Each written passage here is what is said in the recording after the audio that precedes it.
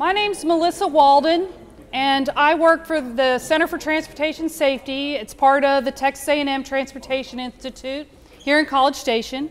I've been working with the motorcycle program for almost a year now. Previously, I had been working with several other types of projects related to traffic safety. Obviously, I'm probably a little different than all the rest of the speakers since, you know, I will be the only female. But you know, besides the obvious, you know, my background's, I'm an engineer and I work in traffic safety research, so that's pretty much qualifies me as a nerd, but not, and I don't ride a motorcycle. We need nerds. You need nerd. Everyone needs a nerd. So, yes, I'm planning on taking lessons this summer. So, but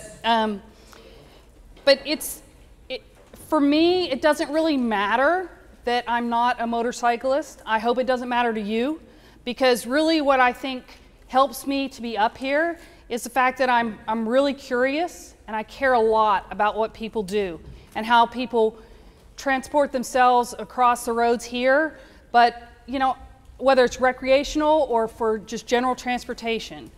I know that crashes can be prevented. We call them accidents a lot of times, but they're not. And I really think that if we just looked at it in terms of it's not just a motorcyclist, it's the person, then we could all be on board and in the same, on the same spot. So to me, it's personal, just like it is personal for you. And what I want to try to do is, yes, I'm a data person and I love numbers and whatever, but what it's important to know is that even though we're looking at crash statistics, and we're looking at crash statistics either on the federal level, like Ken talked about, or on the state level, which I'm going to kind of give you a little bit more closer down to the Texas view.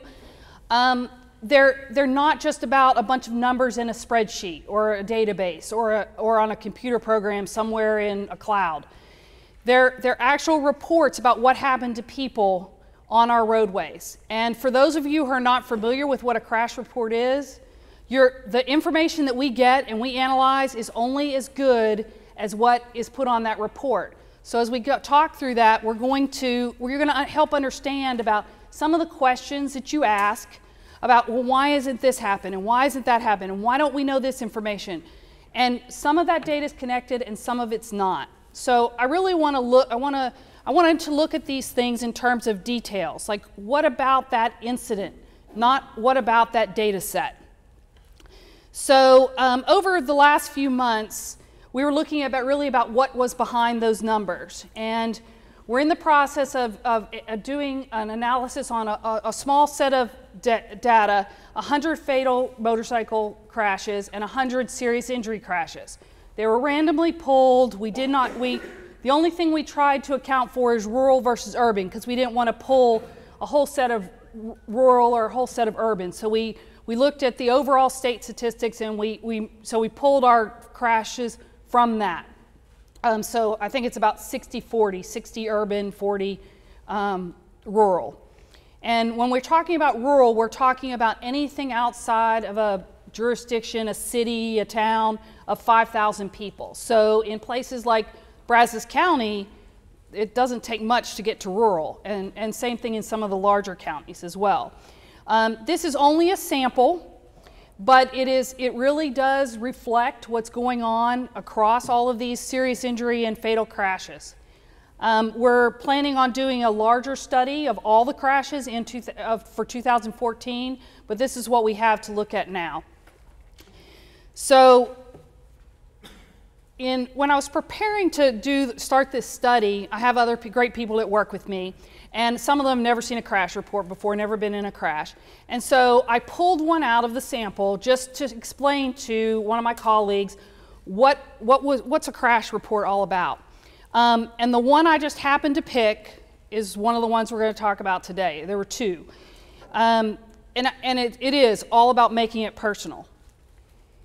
Believe it or not, the crash happened in March. The first crash happened in March 18th in Amarillo, Texas.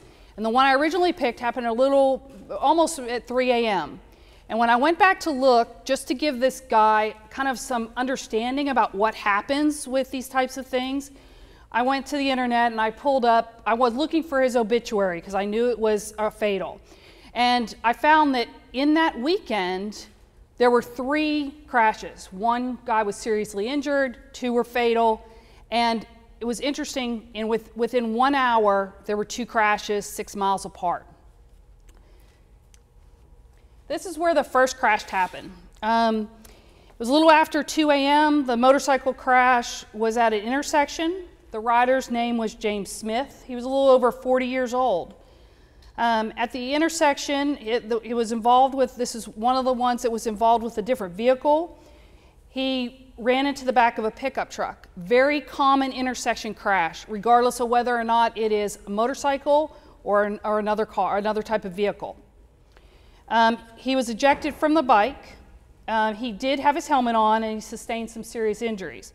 But when you look beyond the numbers, one of the things that we find is that this is what the rider was riding on. This is what the road looked like when he was riding up to that intersection. It's 2 o'clock in the morning, dark motorcycle, dark clothed person. You know, he had a full helmet on. The driver likely pulled into the intersection not seeing him because he was further down in his sight distance. And the rider was traveling up, so he probably didn't see so everybody could have been doing everything right, but fortunately he lived, but unfortunately the crash happened. He was pretty severely injured. Then about 45 minutes later, this is a residential area, the last one was industrial, 6 miles away on a residential street, a kid named Justin Warder. He was 21 years old, just a couple weeks before the crash happened. He was riding his 2001 Yamaha he had purchased just a few months earlier. He was not licensed in the state of Texas. He was from Arizona. And the bike was registered in Arizona, so we don't know what kind of training he had. He was traveling at a high rate of speed, and he misjudged a gentle curve in his own neighborhood less than 1 mile away from his house. As I said, it was a little before 3 o'clock in the morning. He hit a curb and he was thrown from his motorcycle into one of these trees and was killed. His motorcycle went on to the other side of the street and crashed into the house. So these are real people. This is somebody who lost their lives because of a motorcycle crash. And so to me, it's personal. These 2 crashes, an hour apart, represent all of the common issues, and trust me, I did not look for this. It was just randomly out of the stack. You know, there's single and there's multi-vehicle crashes with motorcycles and with other vehicles. Speed is a huge issue in almost the vast majority of the crashes that happen, whether it's serious injury or fatals. Safety equipment, some had it on, some didn't. The alcohol, one of the things I forgot to mention about the young man who was killed, they suspected alcohol. It was not listed as a variable on the crash report, and there was no BAC testing. There was BAC testing ordered, but it never showed up on the report. Don't know why, it's just one of those things that happens. The physical environment, the intersections, your sight distance, the geometrics of the roadway. A lot of these things happen on straight roads, not on curves. So we don't know about the training because that has to be linked, it's not automatically linked with the crash information. We're working on that on this pilot study with John and his group. And then your behavior, which is really the only thing you can control. You can't control that driver's behavior, or somebody who doesn't see you, or somebody who doesn't care about you. You have to be responsible for your own behavior. So what's the big picture? Let's move back a little bit back from these 200 crashes we're looking at. And in Texas, over the last 4 years, and this is just motorcycle and just fatals and serious injury crashes. So 30% of them happened at an intersection. 35 of them were run off the road fatals. And so about 30% of the total crashes were run off the road in general. But the fatals were definitely more represented than the serious injuries. Only 3% of them happened in a work zone. And when I say a work zone, I mean it could have been an active work zone, it could have been a maintenance zone. It doesn't necessarily have to be a full-blown work zone that's manned for it to count. And it's pretty evenly distributed between single vehicle crashes and multi-vehicle crashes all over the last 4 years. We've recently been working with TxDOT on the Strategic Highway Safety Plan that kind of brings together all types of traffic safety data. Motorcycles happens to be one of the emphasis areas. So this is one of the things that we shared with those workshops in terms of the number of fatals, and this is just 2013, just fatals and serious injuries. So you get an idea about the distribution between rural and urban and the tracking of those numbers across the years. One of the other things that, just as I know data sort of gets confusing and it's like, hey, your numbers are different than this person's. The crash records information system at TxDOT is a live system. So if I pull data in April and then I pull the same set of years in August, it could be different. Maybe not significantly, but it could be. And then it will be a little bit different from the FARS data at the national level until that data is finalized. This gives you an idea. This is how we broke up the state into regions for the Strategic Highway Safety Plan, and it gives you an idea by TxDOT district. So for here in the Bryan district, we have multiple counties surrounding here. Same thing with Houston, but it gives you kind of an idea about the regions of the state and the number of crashes that happened that were fatal and serious injury. 1 year? Yes, this is 2013 only.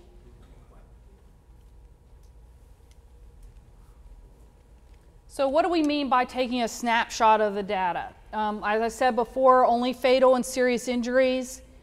We're talking about rural and non-rural crashes. We're talking about looking beyond what numbers are just in the spreadsheet, looking at the narrative, looking at the illustrations that the law enforcement has provided on those, provided on the crash report, and also looking beyond that. What type of bike was it? What color was it? And then as we'll work with John's group at DPS, and we'll be able to figure out whether or not, or when they had training, or whether they had training at all. We're a little limited on the out-of-state people, but we'll be able to try to get some of that information as well. We want to paint a picture of the problem. It's a lot easier to understand.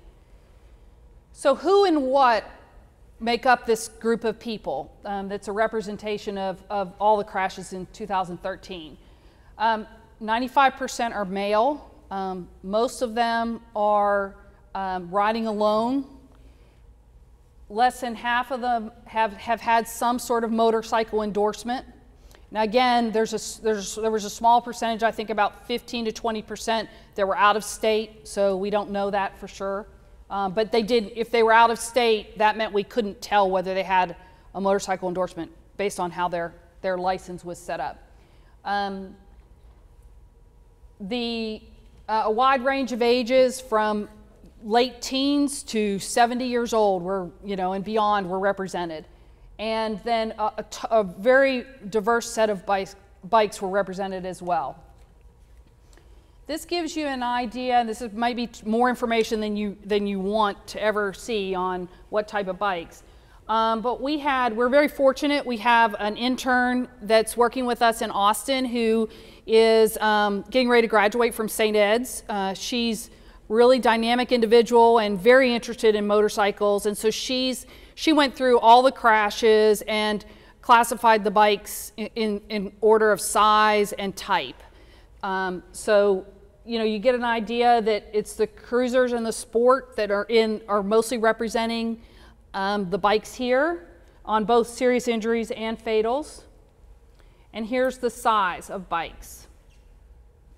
And you know, you may agree or disagree about how these were divided, and we definitely want your input because this is just a, like I said, it's a pilot study and we're trying to get some more information. Yes, sir. Melissa, that also follows the statistics of the breakdown of motorcycle registrations. Mm-hmm. I mean, you know, 60% of all bikes that are sold, at least in our area here, are a cruiser type bike, and that pretty much mirrors the demographic of sales, you know, well, good. in the families of motorcycles. So just so everyone's aware well, good. of that. And that's one of the other steps is that we're looking at registrations, and we're also looking at, like, besides the training, but the number of licensed riders, because it's important that we put things into perspective in terms of the population that we're talking about. Where did these crashes happen? Mostly on local roads. Unfortunately, the vast majority were within 10 miles of their house. A number, frighteningly, within a mile. More happened on straight than curved roadways, and you can get an idea about that. And this is based on the TxDOT classification on the crash report. This gives you an idea about the road type. So, you know, mostly two-way. You know, the 47% is on the not divided. And when do the crashes happen? June in 2013 was the deadliest month.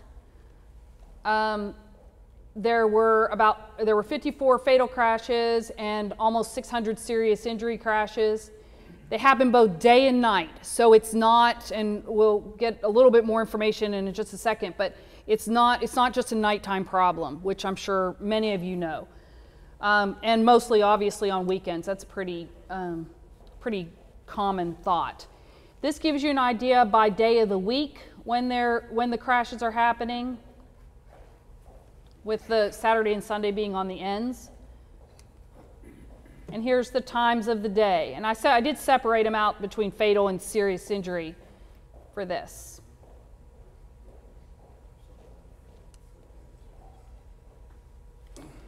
So why have these particular subset of crashes, why have they happened? You know, a lot of them were single vehicle crashes, but there were a good representation of multi-vehicle crashes. There were even several, I believe 4, that were of the fatals that involved another motorcycle instead of another four-wheeled vehicle or tractor trailer. Less than 30% were wearing helmets out of this subset. We don't know what other protective gear they were wearing because it's not recorded that way on the crash reports. Speed was a major factor across the board. And you know, I know I'm telling you a lot of what you already know, but you know, it's kind of like, hey, my intuition is proved correct. Failure to yield right away was the major contributor on the multi-vehicles. And then there was, on the fatals especially, I think it was probably upwards of 90-something% that the rider and the bike were in some sort of dark clothing. And whether that's in the day, or dark clothing and dark bike, which, you know, most bikes are dark, but that, putting the dark, you know, a protected rider or a non-protected rider on a bike that's harder to see, whether it's at night or during the day, is, you know, I'm not saying it's a bad thing, but it's an issue that really reared its head in this analysis. And we've got to start looking in terms of your vulnerable users, whether just like a pedestrian or someone on a bicycle, anyone who's not protected by a cage is vulnerable. And so how do we educate the public And there are projects on the way, I mean, in process that are looking at that. How do we educate the public, but how do we also educate fellow riders to understand how vulnerable they are? You know, like we had one of our teenagers drove a low-profile black car because her stepdad was really, really generous. And people never saw her. And she was actually very scared to drive at night a lot of times because people just didn't see her. Same thing with the motorcycles as well. And she was surrounded by a car. Yes, ma'am.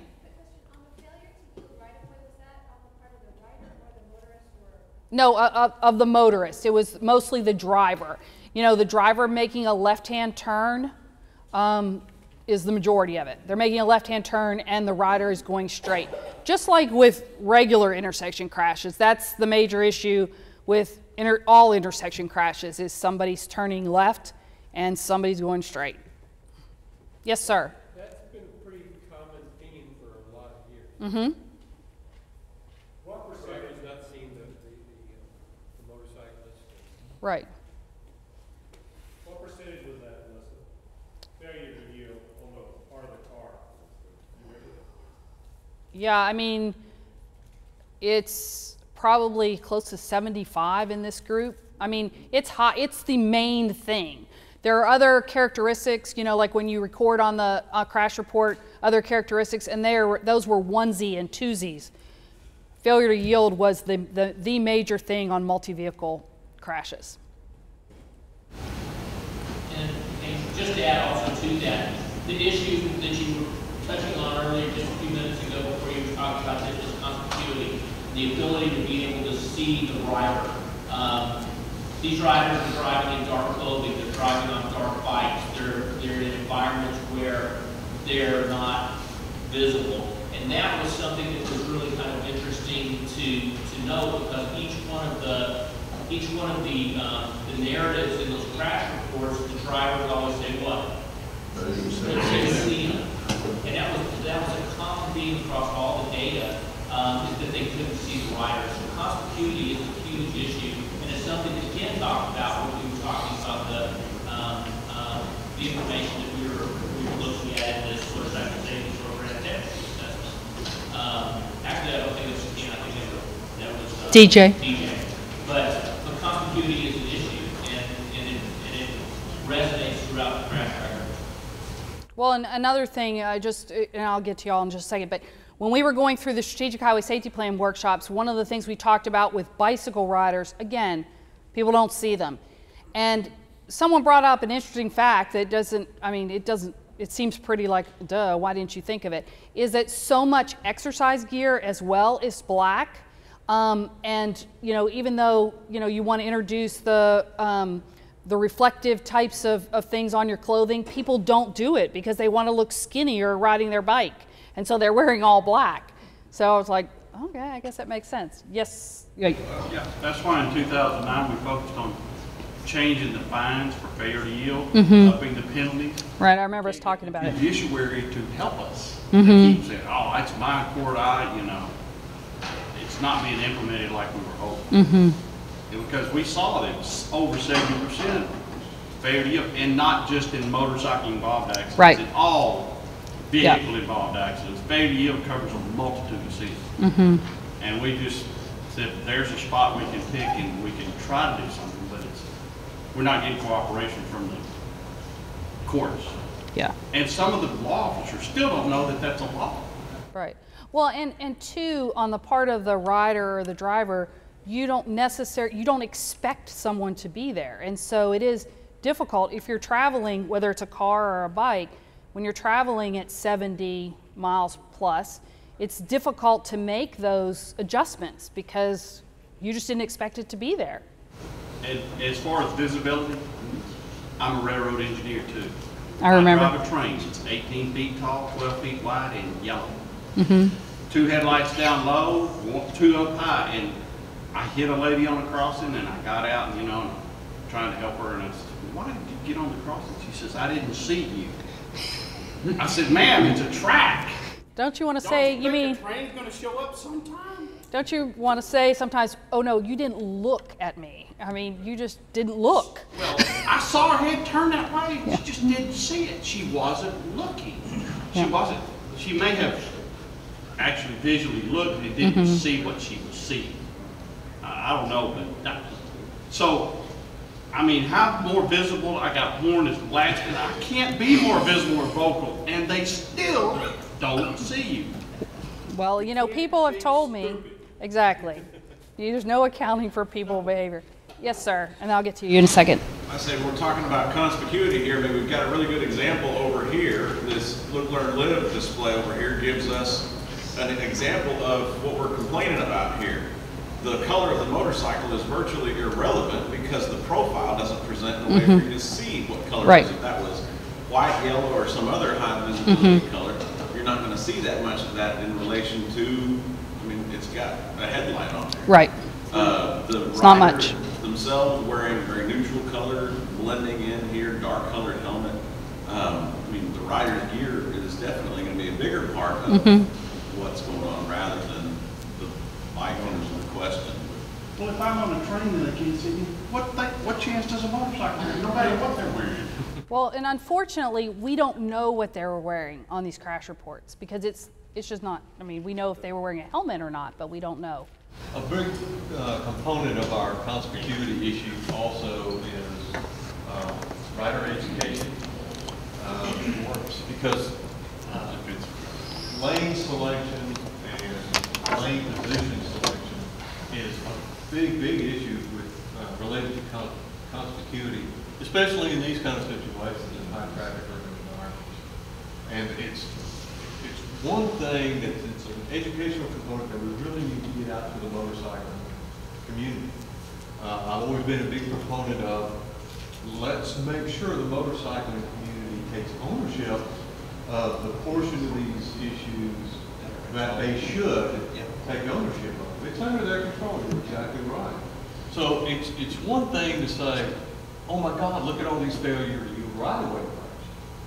But it's another thing to say, all these failure to yield right-of-way crashes are the result of driver inattention or lack of motorist awareness. That's not the whole picture. Part of this is an educational component on the part of the motorcycle. And we have to take ownership of all of our safety. So we can't ride like that. So, you know, the statistics are great, and we need to collect more and more statistics, but there's an educational component there, and a cultural component that we just have to try to impart on the motorcycle. Go ahead. There's in the new MSF books that are coming out now, a new curriculum that is rolling out as part of the update here at the state. There's a new element that's included in those classes called presentation. And the whole idea is teaching motorcyclists how to ride, and it deals with lane positioning and what you do in such a way as to make yourself more visible to other people. The MSF has recognized that. The old one, it was in there before. It was two questions. CNBC. Two questions. I needed to empower PRC on that issue. It's a huge issue. There's a gentleman over here. Yeah, I'm taking over your Yeah.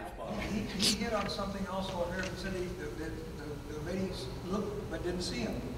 You don't see what your eyes see. You see what your brain interprets your eyes. And True. Your brain only interprets what it thinks is going to be there. So it's looking for a car or a truck. It's not looking for a motorcycle, a bicycle, a dog, or a pedestrian. So, Melissa, I want to bring up, I want to bring up the argument that last year we also talked about, you know, we need to raise the fine to the four-wheeler that made the left turn, that, and the motorcyclist, that you can raise the fine as high as you want to. I mean, it's not going to be a deterrent to a driver that does not perceive a motorcycle rider as a threat. I mean, they're in a big old car or a train, and, you know, they don't perceive, you know, that little bitty motorcycle rider coming down the road as a threat to them. True. So, you know, again, going back to taking ownership or responsibility as a rider, you know, to get in control. Hey, that person might turn in front of me you slow your speed, get ready to position yourself and, you know, where you can escape, where can I bail, you know, it has got to be taught to the public first, because just slapping people in on four wheels with, you know, quadruple the penalty, you still have a dead motorcycle rider. Well, and we've seen that not work with impaired driving as well. I mean, the penalties have been raised significantly on impaired driving, and they haven't. Hasn't changed behavior, but it also has. We're not getting people. We're getting people pleading that they don't. The way they're pleading and the way they're disposing of the cases is not getting them the help they need, or punishment, but the help that they need. So, and like pedestrians as well, is that you're walking along, you know, somebody's car, whatever the reason is, you have a pedestrian walking along a road with no shoulder, you don't expect him or her to be there. And because I mean, have you ever seen the video with the people and the gorilla in the room? You just don't see it because you're expecting people. Same thing. And so we do. It's a two-way street. Yes, sir. I mean, this whole thing about conspicuity, I mean, for the last 2 years, my whole existence has been, how do I crack that mentality, the motorcyclist mentality of conspicuity is important. I mean, my existence has been about, you know, getting them to realize that they got to be seen up there. That's my business. And it's just, there's a way of thinking that I haven't been able to overcome for the people who come onto my website. I mean, it's pretty obvious you've got to be seen, but they still don't get it. And it's just creating a mindset. And you know, if you guys have any ideas how to achieve that, I'd love to hear about it. There's a study out just recently about the motorcyclists being smaller and the misperception of the distance. They can't judge that distance because of the size of that person on a motorcycle. They're having the difficulty, and that's could be contributing to some of the crashes. Right. Even though they see this. Yes, sir. Well, I think next year we might be able to help you because we've got a project that's probably going to start in the fall, I guess, Gary, about looking at rider attitudes towards wearing safety equipment. What is the motivation for those who do? Why do they make that decision to do it? And put a message out there that promotes that use. We don't want everyone, it's kind of like the choir speech. You know, you don't want the whole choir being the people who participate. And so we're looking at different ways of reaching out at events and other types of things to reach all kinds of riders who have all kinds of experiences.